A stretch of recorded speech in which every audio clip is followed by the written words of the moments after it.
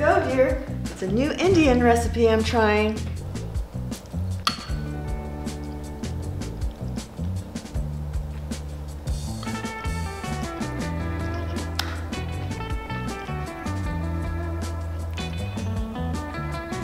Oh, I'm sorry, dear. I've turned off comments today.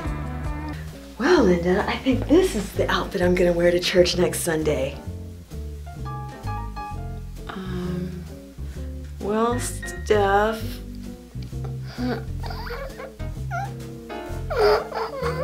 Well, I'm sorry. I've turned off comments today. Pete, what are you doing? I'm trying to fix the leak that you've been complaining about for a week.